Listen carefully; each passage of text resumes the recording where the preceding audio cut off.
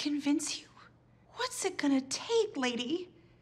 How do you think we've been getting into your house? What do you mean? Okay, like the night of the guinea pig? Ivy made sure the alarm at your house was off and that the door was unlocked, and she texted us when you were a few blocks away. I don't believe you. Why would she do that? To make you crazy. Why would my own wife want to make me crazy? You'd have to ask her that, but she wasn't super thrilled you voted for Jill Stein, I know that much. Are you kidding me? That's not a reason. Maybe she just hates you. I don't know, but you were just one project. We had a bunch. Welcome to Build. My name is Cole Delbick, and I'm here with TV icon Leslie Grossman. Let's give it up. Hello, icon. You laugh at icon, but it's true. I'll take it. That was a scene with me and Sarah Paulson. I don't know if you know that, but she's really good at acting. Very good. I mean, you went toe-to-toe with her there. I tried. I worked real hard at it. You know, I've been a fan of you for so long, and your work on American Horror Story this season has been incredible. My only complaint is that I wanted to see more of you.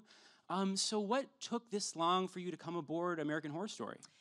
I don't know. I mean, I think that most people see me as, you know, a comedic actress, and it certainly wasn't the show that I thought I was going to be on that Ryan was doing. I thought maybe he'd hopefully squeeze me into something else. But when he told me that he had a part for me, I was terrified and excited.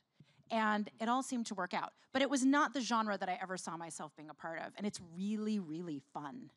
Maybe were you thinking Scream Queens, Glee? Who knows? But something that was more, I mean, look, there were definitely some comedic elements to my character. You can't, this face, I don't know how to not do stuff with it. So even, and I swear to God, even lines that I thought, I was like, I think I played that pretty straight. And people were like, that was hilarious the way you said that. And I was like, I was being dramatic. So try as I might, I always seem to give it some little twist. I don't know. No, and that twist is why we love you so much. You know, I was talking to your co-star Cheyenne Jackson. Yes, I love Cheyenne. Me too. He's and fantastic. He was saying that Ryan sort of pitched him, his character, in a single sentence text message. So what did it take to sort of woo you, to persuade you to come to this universe? What did it take to woo me? To ask me, tell me that he has a job for me. That's it. That was all it took. I'm a real cheap date. You know, I didn't know the whole scope of my character, and I certainly didn't know what her arc was going to be. I didn't know we were going to wind up in a mass shooting. No. That was a little bit of a surprise for me, but I knew that she was a dedicated Housewives fan. The only thing I really had in common with that character. Married to Billy Eichner, who was an out gay man, and my character knew that and was okay with it, and that they were presidents of the Nicole Kidman fan club. And I heard those things, and I was like, oh my God, this is the greatest thing I've ever heard in my life, and I don't know where this is gonna go, but I am on the journey with you. But I love it to woo me. When Ryan texts you and said, I have a part for you in the next American Horror Story, you're not like, I don't know, convince me. You're like, oh my God, yes, please, thank you. I mean, it just sounds tailor-made for you, though. I mean, given your prolific Housewives fandom. That is true. It is something that Ryan and I have in common. We do like to talk about the Housewives, so. Were you able to give any input? I mean, because it seems Nope. like this is like from your brain almost. It fits so well. No, I have to be honest, I don't know if when they came up with the character of Meadow, if they had me in mind, if they'd already written it, and then Ryan said, wait, this might be a good fit for Leslie. I don't know what the chicken or the egg of the whole situation was, but the writers on that show are so, so good. And they come up with such excellent, specific character detail. So I added nothing to it. Trust me, nobody was calling me. And they were like, do you have any pointers for us, Leslie, with our writing? I was just like, I'll show up and say whatever you write. And, you know, I'm sure you knew Billy Eichner before, but have you worked with him? Were you friends? I had never worked with Billy Eichner. We'd had friends in common, and we met, of course, the first time we met was at the Barbra Streisand concert. What a way to meet. Which, of course, that's where we met. Isn't that perfect? I am a huge Billy on the Street fan, so I was not cool with Billy about that. And I'm the person that's like, do you remember that time when you and Elena, and then you were with Michelle Obama in the market? Like, and he was like, I was there, I filmed it. So I think I was a little much for him. But he was a dream scene partner, co-star, so fantastic. And because he and I were jumping on this train in season 7 of a show that's a very well-known entity, it was nice to have a buddy that we were kind of jumping into the cold water together. And wasn't he so great in this really dramatic turn? And it was fun to get to be there for it. And I remember the first the first time I really saw him bring it, I was like, well, Billy Eichner, look at you. So good. And also smart and funny and all those terrific things that you think he would be. I really like him. I feel like maybe I like him a little more than he likes me. I stop myself from texting him all the time, so I plan my texts, and then he's responsive. But I know that if I'm too much, he's going to pull away, so I have to play it cool with him. You know, but you kind of also share this journey from moving to more comedic world Yes. to more serious acting world. Did you guys sort of bond over that as well? I mean, I think there were moments where he and I were like, how are we going to play this? This is bananas.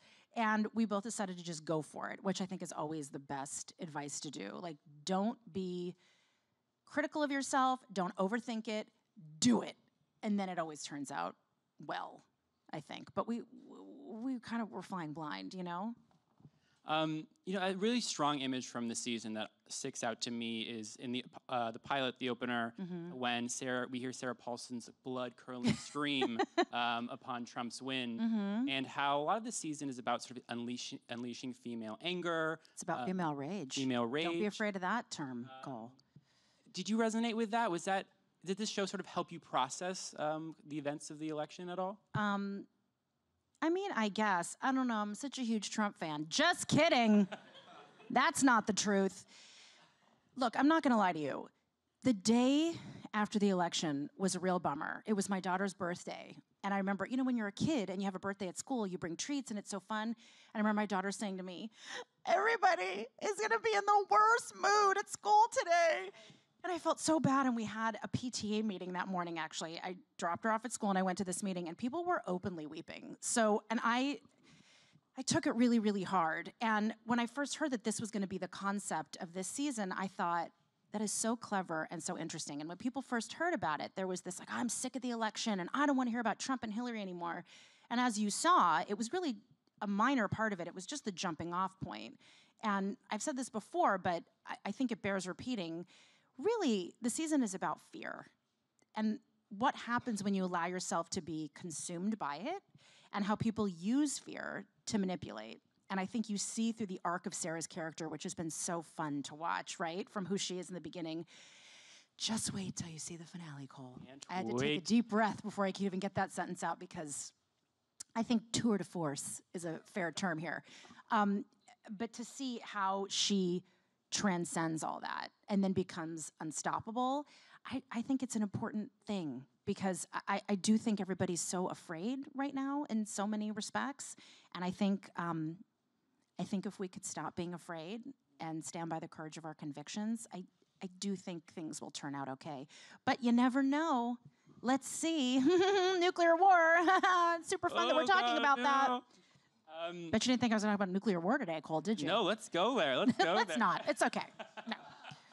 You know, you mentioned Sarah Paulson, and this cast is so insanely talented. It is. Was that a big draw for you to kind of be in scenes with these players? It was a draw. It was also terrifying, and I was really scared. And I remember the first day I worked with Sarah, I was doing a lot of apologizing. I was like, no, but it'll be better. I was like, that's just my first take, and then that'll be better. I mean, it's like watching a master class in acting every day that you work with her. She's so good, and she cares so much, and her commitment level is so high that you just want to, keep up. You know, I'm just like running alongside of her. It's like someone who's a professional marathoner, and I'm like, I don't know how to run, but I'll just try to keep up with you through this race. So I hope I didn't make a total fool of myself. But the thing about Sarah that's so amazing is that she's unbelievably giving. And I know that people hate when actors talk about the specific, they're like, oh, it sounds so actory. But the truth is, you do not come in and she's like, hi, I'm the star of the show, and I'm not going to look at you, and we're going to do our scenes, and it's all about me. It is the opposite of that. She's like, I'm here to get into it. I'm going to look you right in the eye, and we are scene partners together. And I felt like we could have been doing American Horror Story. It could have been a 99-seat theater on Santa Monica Boulevard in Hollywood, and it's the same amount of effort and dedication, and that makes everybody around you raise their game, from hair, makeup, wardrobe, props. She's no joke. You know, and you don't want to disappoint her, and it's also inspiring. You want to try to get to her level, so it keeps everybody on their toes. Well, it seems like you all formed a really strong bond. We on did. set. We I mean, had you seem fun. to love each other. You guys went to a Cher concert? Yes, we did go to a Cher concert. That was one of the best weekends of my entire life. Chaz Bono, who starred as Gary on the show, was lovely enough to write an email and said, look, my mom is going to be playing in Las Vegas, and I thought it would be fun if we could all go together and go see her. And my hands flew across the keyboard very quickly, Cole. And I was like, I'm in. Yes, please count me. Put me on the list. And it was just so fun. And that is rare. I think that many times a job is a job and people do their work and they want to go home and not talk to each other. But we had such a good time together. It was really, really fun. Did you watch all our Insta stories? Oh my God. We went a little breathlessly. crazy. They forced me to go to a club. It was not, it's not my nature. And it was one of those Vegas outdoor clubs, and it was like 100 degrees outside, and there was a pool, and there was like 5,000 people in a pool, and I was just terrified of that water getting, because how much bacteria is in that pool? A lot. Let's be honest. So I allowed them to force me to go out, and it was really Billy Lord. I didn't want to disappoint Billy Lord, and so I was proud of myself, and I was glad that I stayed out with the big boys and girls.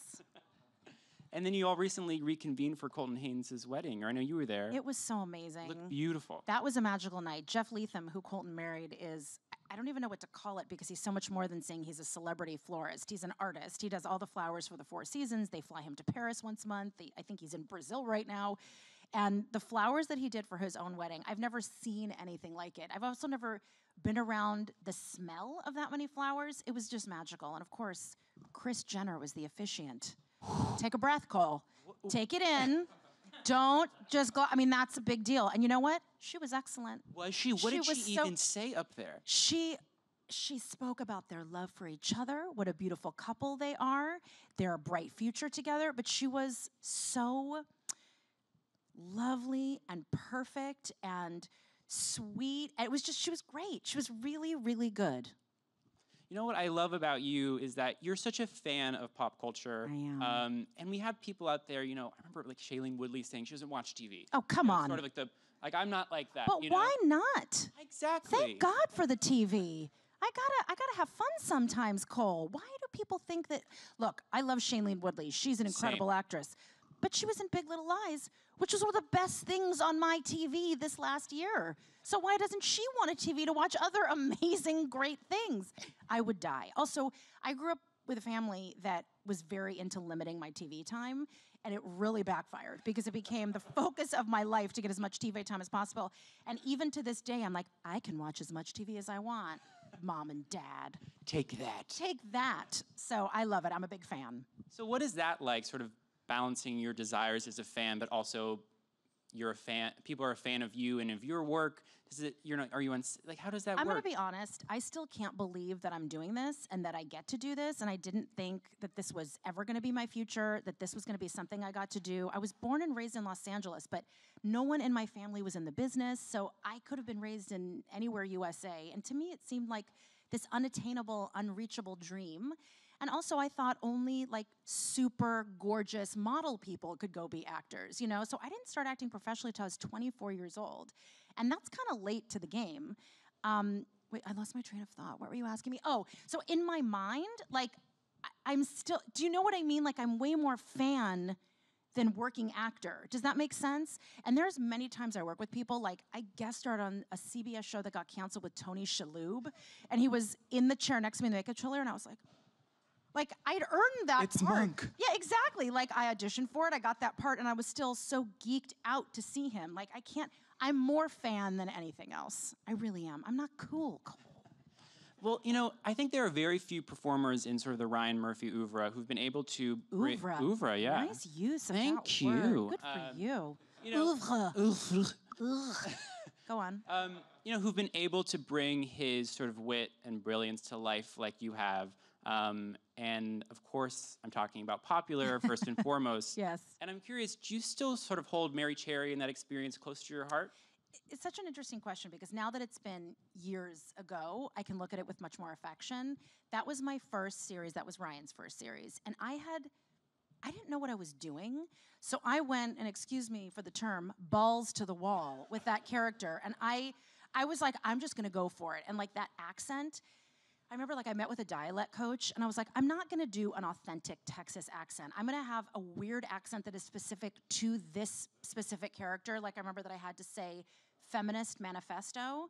And I was like, okay, I'm gonna say it feminis manifesto. Like, and I just did it, frankly, almost everything I ever did with that character was simply to make Ryan laugh. I was like, he's gonna fall out if I say this or if I do make this face. So it was just to entertain him. But after Popular ended, that character haunted me because it was as over the top and arch as anything could ever be, right? So I think people were like, well, she's super crazy. I'm like, that's a character. I'm not that person who I don't club baby seals for fun. But people, I think, needed a minute to understand that because they had never seen me really do anything else. So that's who they thought I was. Now that time has passed and I've been able to do other things and do some more serious work, I have an appreciation for how much other people appreciate it. Does that make sense? Almost not a day goes by that somebody doesn't say something to me about that character, whether it's on social media or somebody coming up to me in person and saying something about it. And I love that. That's so lucky and rare. And how fantastic that I had the chance to do something that people loved and that resonated with people. That makes me endlessly happy. You know, what a fun thing to get to be a part of. Yeah, no, I love National Coming Out Day. You shared the meme of Mary Cherry loving gays. I mean, from the gays to you. Thank you so much. We appreciate it. I do want to tell you, first of all, so many people have come up to me and said that Mary Cherry was like integral in their coming out story, whether or not the fact that they love Mary Cherry, they were like, I think I might be gay. But also, in a larger sense, it's really been the LGBTQ community that's given me a career and that's given me the ability to work and maintain doing this, which is almost impossible.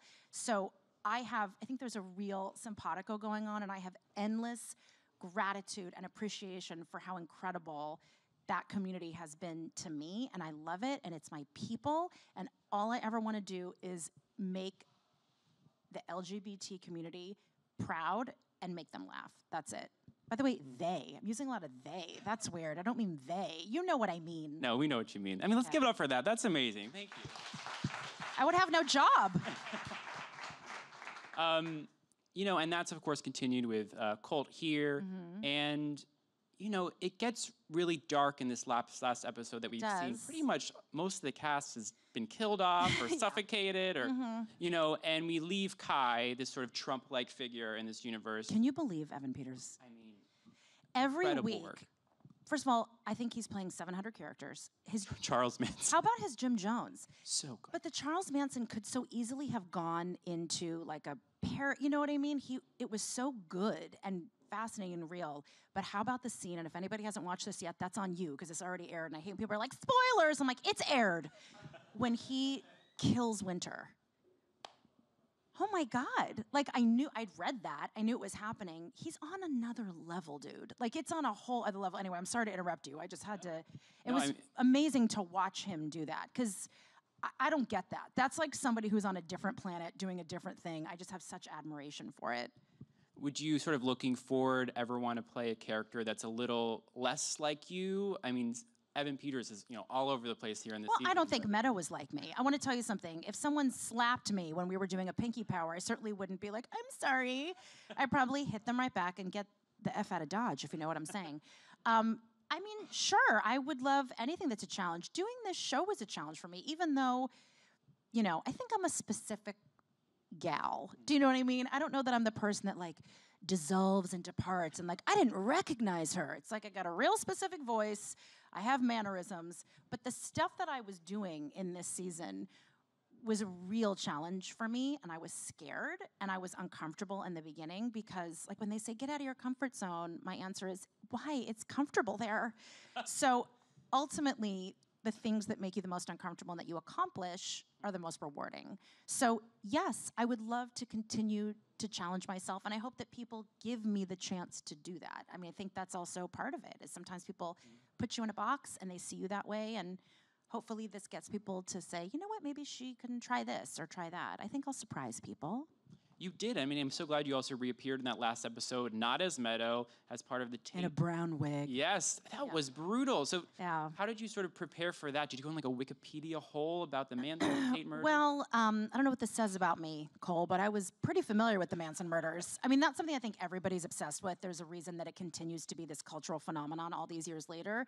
I think that we were very aware that these were real people, these were real murders. I mean, American Horror Story is fiction, so the stuff that we're doing, no matter how gory or graphic, is made up. This was real, and I'm aware of that. Sharon Tate was someone's sister, someone's wife. I get that. These other people had families and loved ones. That being said, it's my job. We were given the script, and we don't want to suck at it, so we went for it. And the way that we dealt with it was, I think we just frankly kind of focused on each other. Also, the whole thing was sort of ridiculous. I mean, Billy in that wig. I laughed a little bit, but then it scared me. But you have to understand, wasn't he good as Tex? Like, what is it? I'm the devil and I made her do the devil's work. Oh, it was scary. When they first put the wig on him, it needed a lot of work. And when it first went on, I was like, oh boy. Like we were next to each other in the makeup trailer. But he did a really good hair swing. Like we would make him do the hair swing.